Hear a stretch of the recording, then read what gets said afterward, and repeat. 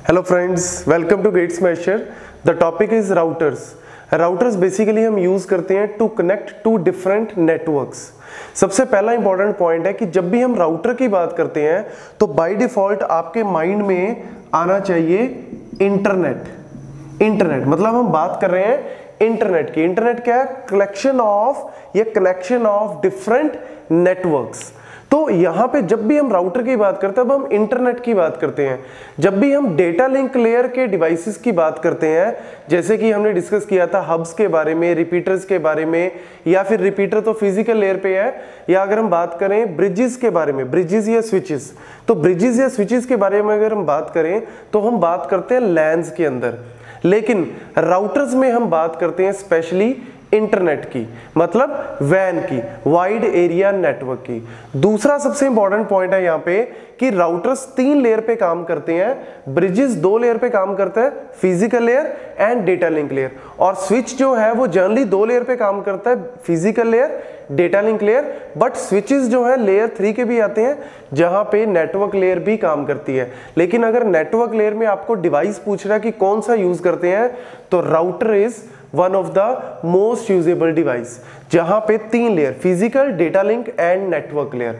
तो इसका मतलब क्या है? डेटा लिंक का मतलब है कि राउटर मैक एड्रेस तो चेक कर ही सकता है, साथ के साथ वो आईपी एड्रेस भी चेक कर सकता है। Yes, IP address. तो जहां पे भी हम आईपी एड्रेस की बात करेंगे तो ऑब्वियसली हम बात कर रहे हैं वहां पे इंटरनेट की।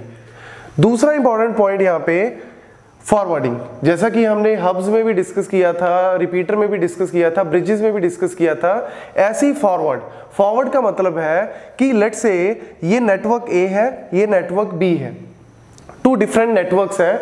अगर नेटवर्क ए से पैकेट नेटवर्क बी में जा रहा है, लेट्स से नेटवर्क ए में कोई होस्ट है HA और नेटवर्क बी में कोई होस्ट है HB, तो HB अगर एड्रेस लिख रहा है, अपना सोर्स एड्रेस है उसका HA और डेस्टिनेशन एड्रेस है HB, कौन सा एड्रेस? IP address.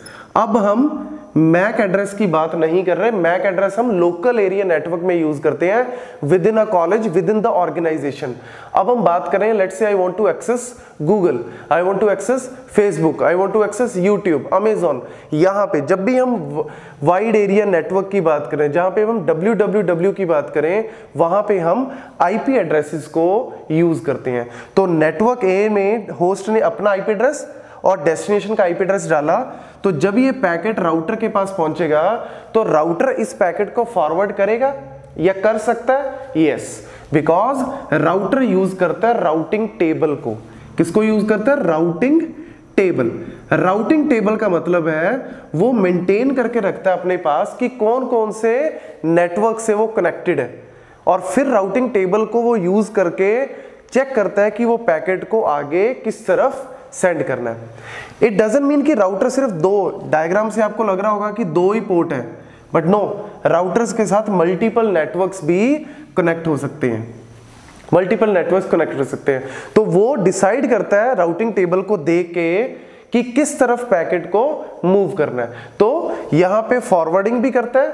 और दूसरा पॉइंट यहां पे क्या है?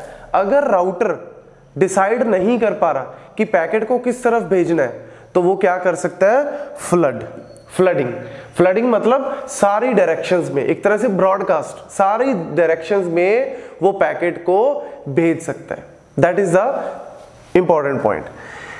नेक्स्ट इज फिल्टरिंग मींस क्या राउटर पैकेट्स को फिल्टर आउट कर सकता है? फिल्टर आउट का मतलब है, लेट्स से नेटवर्क ए में host HA want to know the Mac address वो जानना चाहता है। किसका?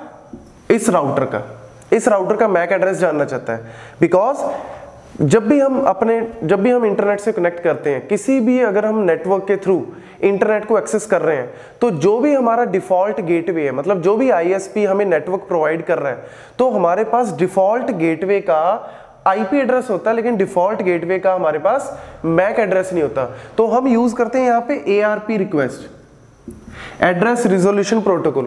तो that is just a small example. जब ये नेटवर्क से एक ARP रिक्वेस्ट जाएगी, ARP रिक्वेस्ट में हम क्या पूछते हैं कि I have a IP address, I want to know the MAC address। मतलब इस आईपी एड्रेस के कॉरेस्पॉन्डिंग मैक एड्रेस किसका है। तो जैसी वो रिक्वेस्ट जाएगी तो ये राउटर उस रिक्वेस्ट को आगे फॉरवर्ड नहीं करेगा, वहीं रोक देगा, बिकॉज ARP रिक्वेस्ट जो है वो विद इन अ नेटवर्क ही चलती है। मतलब राउटर जो है डिसाइड कर सकता है कि इस पैकेट को आगे भेजना है या नहीं भेजना। अगर वो आगे भेज रहा है दैट इज कॉल्ड फॉरवर्डिंग, अगर वो उस पैकेट को रोक रहा है that is called a filtering. तो यस, राउटर्स पैकेट को फिल्टर कर सकते हैं, वो रोक सकते हैं किसी पैकेट को यूजिंग इट्स राउटिंग टेबल। तो उससे उसको पता लग जाता है कि किस तरफ पैकेट को भेजना है या उसको रोकना है। Then we have this is routing, because otherwise तो डिसाइड करना बहुत ही मुश्किल है। तो हम राउटिंग टेबल्स को यहाँ पे यूज करते हैं। इसमें अलग अलग प्रोटोकॉल्स हैं, इसमें हम यूज करते हैं RIP प्रोटोकॉल, और इवन RIP प्रोटोकॉल के अलावा हम डिस्टेंस वेक्टर राउटिंग प्रोटोकॉल को भी यूज करते हैं। वो जो है वो बेसिकली थोड़ा डिटेल में अगर हम नेटवर्क लेयर की बात करें तो वहां पे हम इसके बारे में डिस्कस कर सकते हैं।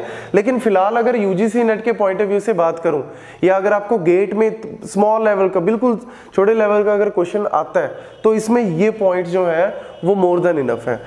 इसके साथ है कोलिजन डोमेन। कोलिजन का मतलब है कि क्या राउटर के अंदर पैकेट्स कोलाइड हो सकते हैं?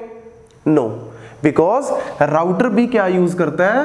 Store and forward method. Store and forward method का मतलब है कि वो पैकेट को स्टोर करता है, मेमोरी में रखता है, प्रोसेस करता है, राउटिंग टेबल से प्रोसेस करेगा और फिर डिसाइड करेगा कि किस तरफ पैकेट को भेजना है। तो इतने में अगर दूसरा पैकेट आ गया तो वो आपस में कोलाइड नहीं होंगे, वो भी कहां जाएगा? मेमोरी के अंदर। तो ज्यादातर पैकेट जो है वो मेमोरी के अंदर सेव हो जाएंगे और उनको प्रोसेस करके राउटर डिसाइड करता है। तो यानी पैकेट्स का आपस में कोलिजन जो है वो नहीं होता, बिकॉज ये भी स्टोर एंड फॉरवर्ड मेथड को यूज करता है। तो ये जो है बहुत ही बेसिक से पॉइंट है अबाउट द राउटर्स। एक लास्ट पॉइंट और मैं आपको बता देता हूं। लेट्स से कि there is a network A, there is a network ए, और नेटवर्क ए के साथ let's say this is the router, और ये नेटवर्क बी के साथ कनेक्टेड है। अगर हम बात करें कि ये जो राउटर का इंटरफेस है, इस इंटरफेस को हम क्या आईपी एड्रेस देंगे? इस इंटरफेस को हम क्या आईपी एड्रेस देंगे? One of the IP address of this network. मतलब इस नेटवर्क के अंदर बहुत सारे आईपी एड्रेसेस होंगे, उनमें से एक आईपी एड्रेस हम किसको देंगे? इस इंटरफेस को देंगे। राउटर कहीं और से आईपी एड्रेस नहीं लाएगा। और ऐसी अगर मैं बात करूं, इस इंटरफेस का आईपी एड्रेस क्या होगा? इस इंटरफेस का तो नेटवर्क बी के मल्टीपल आईपी एड्रेसेस होंगे, उनमें से हम एक को यूज करेंगे और इसको प्रोवाइड करेंगे ताकि ये दोनों जो है वो कनेक्शन बना सके। So this is all about the basics of router which is important for specially UGC net. Thank you.